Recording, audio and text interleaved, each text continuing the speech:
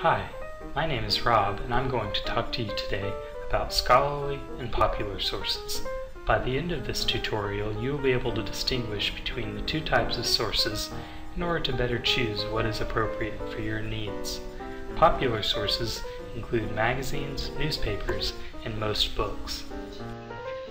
This Rolling Stone article is an example of a popular source. Popular sources have a very fast publication process that allows for a timely delivery to the public. You're able to find sources that have been published in the past couple months, weeks, or even days. The language of popular sources is informal. The intended audience of popular sources are non-experts, so there will not be a lot of technical language and jargon.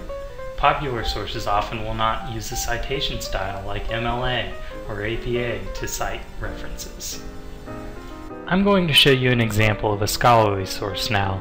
Scholarly sources will often have an abstract or summary of what the article is about located at the beginning of the article.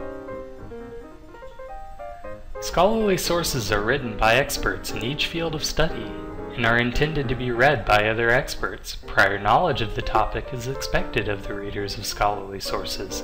Academic journal articles and some books are considered scholarly sources. While popular sources are also often written by experts with credentials, for a source to be scholarly, it is a necessity to have credentials and a reputation for academia. Part of the publication process scholarly sources go through is a process called peer review. Peer review is when an author submits an article to a journal, and then other experts will review it and then send it back to the author with suggested revisions. This can be repeated many times before an article is approved to be published. It may take many months and sometimes years before an article becomes published. Scholarly sources will always cite references using one of the formal citation styles. The rigorous publication process, formal writing, and inclusion of academic research are what ultimately makes a source scholarly.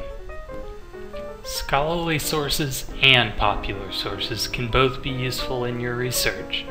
What you will choose as a source depends on the requirements of your assignment.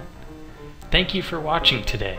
Please use the Ask a Librarian service on our website to get research help.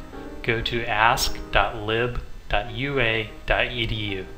You can also call the library at 205-348-6047 or text your questions to 205-377-0920. Remember to tweet at the library at GorgasLib.